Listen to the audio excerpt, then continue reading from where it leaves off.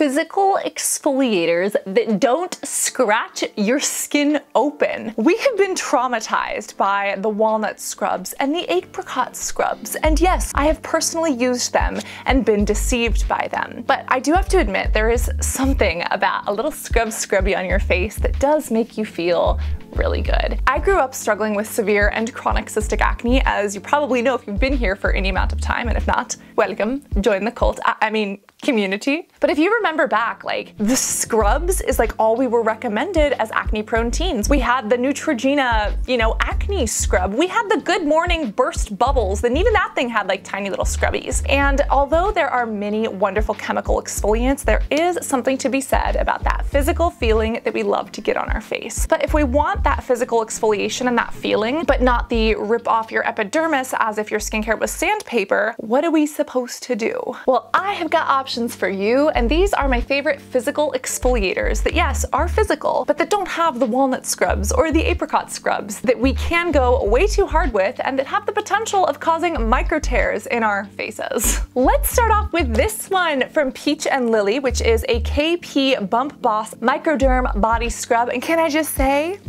I'm a lily today. Look at me. Actually, is this a lily? What kind of a flower is this? Lilac. This isn't mine. I'm borrowing it. We're just gonna call it a lily. I don't know my flowers, okay? We are partnering with Peach and Lily on a portion of today's video, but they have many different products for all sorts of skin conditions, but this one is a KP body scrub. It's relatively new, and oh my god, this is a body scrub that not only has our physical exfoliators, but it also combines AHAs and PHAs, those alpha hydroxy acids and polyhydroxy acids at 10%. So this you can think of as like a blend of chemical and physical exfoliation. The chemical exfoliation helps you get a lot more of an even, kind of scrubby dub, whereas the physical gives me that sensation that I love and look for that actually makes me feel like I am, having a sensorial experience with my skincare. And my KP normally happens on the backs of my arms and a little bit on my legs as well. This is what I have been using, and again, it actually has this actual physical grit to it that is not from walnut shells or apricot pits. The main ingredient in here is glycerin, so it is a humectant and more hydrating to the skin. We then have our glycolic acid, which we love. It's derived from sugarcane. It's the smallest AHA, and so it helps to exfoliate the skin cells and the actual desmosomes, the little things, the little bridges or nails that kind of hold your skin together, and helps those top layers of the skin exfoliate off. It's then got stearic acid, but then it's got hydrated silica, and this hydrated silica is what can be used in these kind of ball-like formations, but it's much more rounded on the edges. If you compare hydrated silica to something like a walnut scrub, the walnut scrub has these edgy, jagged pieces, whereas the silica is actually quite smooth, and this means that you're getting a scrub feel, but it's gentle as opposed to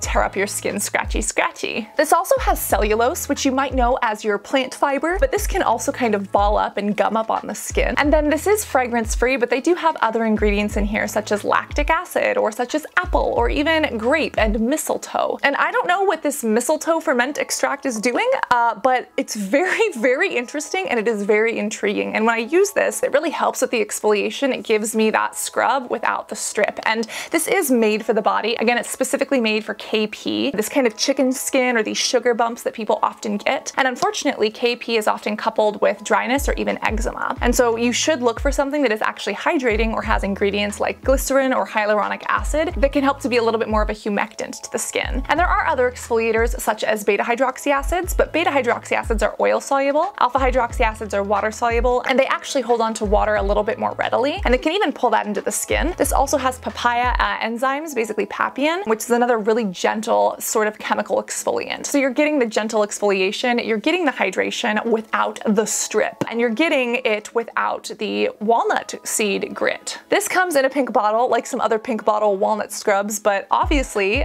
for multiple reasons and ingredients, I recommend this way more than the freaking other walnut scrubs that are out there that look like sausage poops. It just looks like that bottle just pooped out a sausage. Like, that is not going to make me want to buy your product. Hello. Again, it's a pleasure to partner with Peach and Lily on a portion of this and on the science behind this, but what if you don't have KP or you're not looking for a body scrub? What if you want something for the face? This Dermalogica Daily Microfoliant is something that most people get wrong, and this is such an interesting product. So similar to the Peach and Lily, this Microfoliant is actually a combination. We have physical as well as chemical exfoliants in here. This has monocrystalline cellulose and magnesium oxide as main ingredients, ingredients, but we've also got rice in here. And what's really great about rice, specifically rice starch, is that unlike the apricot or walnut scrubs, again, it doesn't have those jagged edges. And if you've ever cooked rice, you know that it helps to absorb water. And it actually can become a little bit soft, especially when you're using tiny particles of it. This is a really gentle option for the skin, but it also contains some chemical exfoliants. We have papain and salicylic acid. Again, papain from papayas, it's a nice enzyme sort of exfoliant. And then you also have salicylic acid, that BHA, which is oil soluble. Now this also has tea tree, this has licorice if you're prone to a little bit of hyperpigmentation. And I really love this, but again, most people use this wrong. People put this powder in their hand and then they put it in the water and they're like, ooh, it's grainy, it's weird on my face. Yes, because that's not how you should use it. Please don't put this directly on your face with water because it will feel like you are rubbing baking soda into your pores. You're supposed to use this,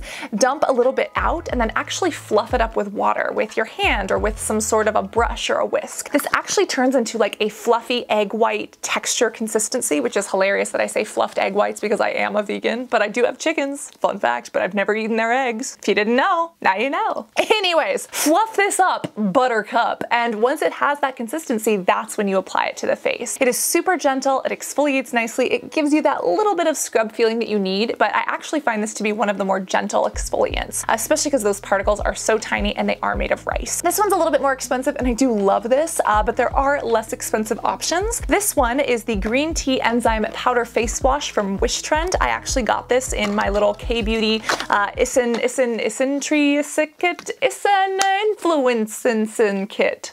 I tried. This is a good one, and it does have these papaya enzymes as well, but it's important to point out that the very first ingredient is baking soda. And that could be too stripping for some people's skin. I would only recommend this if you have oily prone skin at this point, and then you would still want to make sure that you are neutralizing, you know, baking soda is a little bit more alkaline, so you want to use something like an acidic toner or serum afterwards just to make sure that your acid mantle, or this basically lipid barrier that your skin has, is intact, and your skin naturally likes to be a little bit more acidic. So use this one with a little bit of caution. This is a K-Beauty option. It is good, but it is not for the faint of heart. And speaking of K-Beauty, I do have to give credit where credit is due. You know that I do not like these products. I do not like the marketing behind them. I don't like how people recommend these stupid peeling gels. But again, we have to give credit where credit is due. And if you are looking for a really gentle exfoliant, you know, that doesn't strip at or scratch at the skin, but that is physical, these peeling gels might be good for you. I got this one at Sephora. It's from the Wishful one. I got this one off of Amazon, the Ultimate Brightening Peeling Gel, as well as this one, the Wander Black Rice and Soft Peeling Gel. But here's the thing. All of these stupid brands sit here and they're like, oh, it's your dead skin cells coming off. Look at how dirty you are, you filthy Homo sapien. And it's like, no, that is not your skin coming off. That is the product balling up on itself. Like, we have shown these being used over gloves where there is no skin cell contact, and the product, as it evaporates, literally balls up on itself. It's because of the cellulose and the alcohol that evaporates in here and the other ingredients. And it is not your dead skin cells coming off in sloughs. You are not a dirty, filthy human. I mean, you maybe are, but it's not, you know, going to be fixed by this product. But yes, it does take pieces of your dead skin along with it. If you have like the most sensitive, irritant prone skin in the entire world and you cannot do physical exfoliants but you want to, this is probably going to be the closest thing that you can do. There are different ones, there's a ton of them out there. The Yo Glow, this one has enzymes as well as being a little scrubby dub dub. This one is halfway decent from Haru Wonder. This has black rice in here and a bunch of antioxidants. This one was just cheap. I got this on Amazon because of TikTok. Yeah, it's got willow bark extract, licorice root, mushroom, tomato. It's not terrible, but I mean, it's a peeling gel. It's not your face coming off, it's the product, but yeah. And you know, these can help to exfoliate. Any exfoliation can help unclog pores, make the skin look brighter, etc. But if you're really looking for skin brightening, this one is an oldie but a goodie. I had to dig this out the back of my skincare troves, like my drawer. I'm pretty sure this is very far expired, and I don't know why I'm still holding on to it, but it's because I'm a skincare hoarder, and don't judge me because I'm not judging you. Maybe I am, you don't know. But well, there's that. No, I'm just kidding. We don't judge people, we judge people's choices. It's different, okay? As I was saying, this is the Body Mary Vitamin C, 10% vitamin C with jojoba beads, and I fucking love this. This is technically a cleanser, but this is a really beautiful exfoliating cleanser that does have vitamin C. So if you're prone to hyperpigmentation, to dark marks and spots, or if you're just looking for something that makes your skin really glow, this is going to be it. Now the beads that they have in here are totally different. These are jojoba esters, so actual like basically little beads made of jojoba oil. I mean, not exactly the same, but think of it that way, right? And what's amazing about it is that they're completely biodegradable. So unlike, you know, walnut shells, or unlike those micro beads, which are horrible and found in all of the Neutrogena freaking products, or maybe they took them out. I think they took them out. But micro beads were horrible for the environment. Fish were eating them. Bigger fish were eating the little fish. People started eating the fish and finding it in their sushi, and that's when they got mad and started to raise hell about it. So the micro beads are gone. But the best alternative to micro beads that is actually totally fine for the environment are jojoba beads, or jojoba esters. This has just that, as well as the vitamin C. This is super gentle, and if you look at jojoba esters under the microscope, you can actually see that they have really rounded edges. Now this does have quite a few different plant ingredients. We've got lavender, we've got olive, we've got oregano, cucumber, horsetail, and you know, if you are sensitive to plant actives, this is not going to be for you. But if your skin is relatively resilient, oh my god, that is so crusty. Cassandra, that is so crusty. Anyways, might not be the best for the super sensitive, but if you want something with a little bit of a glow and a slight exfoliation and that feeling without the strip or the rip, this is gonna be it.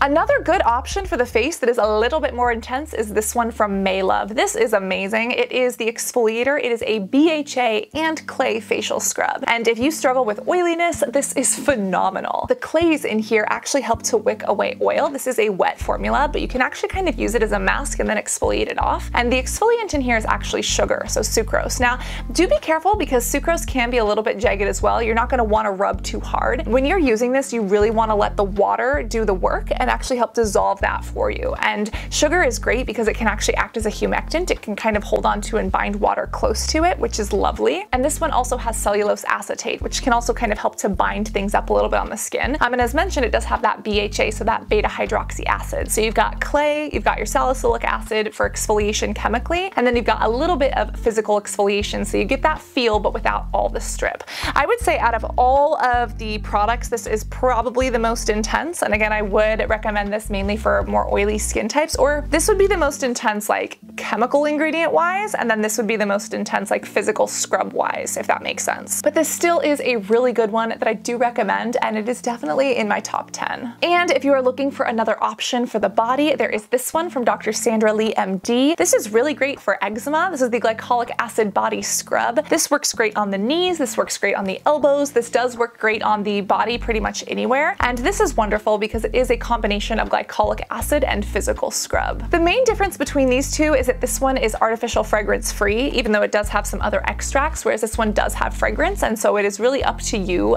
what is best and what is going to fit your routine the best. Also the accessibility, you know, it depends on which retailer that you're looking to get these from, and if you're international, you know, does that retailer ship, or is that something that is affordable and accessible to you? But if you are looking for something with glycolic and lactic acid, this is a good option. And again, for people who have that skin that just over renews itself a little bit too quickly, this helps to exfoliate that off without overly irritating. The exfoliant in here is the sorbitol, so a type of sugar, and again, that's another reason why it's different, and I would say that this one is a little bit more scratchy and intense. That's why I love this on the feet, the ankles, you know, more of the body, and whereas I would use this on my face, I would not use this one on my face, but it is great if you are struggling with some of those issues and want a little bit of a thicker exfoliant. So when it comes down to it, scrubs have a place in my heart, and yes, my pores, as long as we are not talking walnut scrubs and St. Ives. Like, when will these things just stop? Like, I am waiting.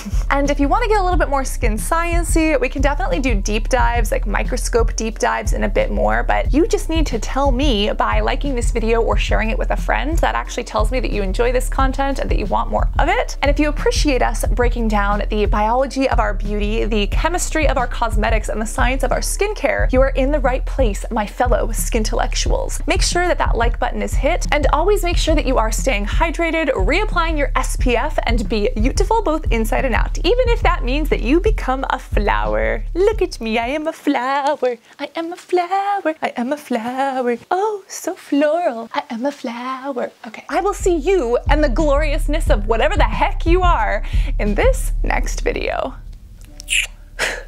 Love you guys. Bye.